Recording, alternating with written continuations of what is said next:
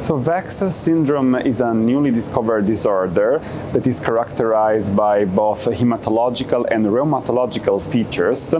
It's been discovered only in 2020, so we know very little so far, but most that has been discovered pertains its biological underpinnings. In particular, we know that VEXAS is due to somatic, so not inherited, but acquired during the lifespan of a somatic mutation of UBA1 gene, and this gene is responsible for encoding the E1 enzyme and ultimately for controlling the ubiquitination system of the cell.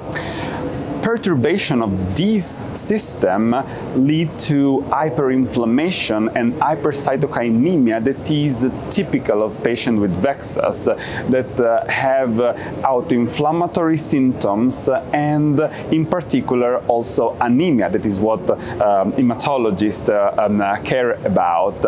Also, patients with VEXAS are often diagnosed with the myelodysplastic syndrome in about half of cases, and this obviously opens for opportunity such as therapeutic implication like transplant in eligible cases, and therapeutic strategies that are borrowed from the myelodysplastic syndrome realm.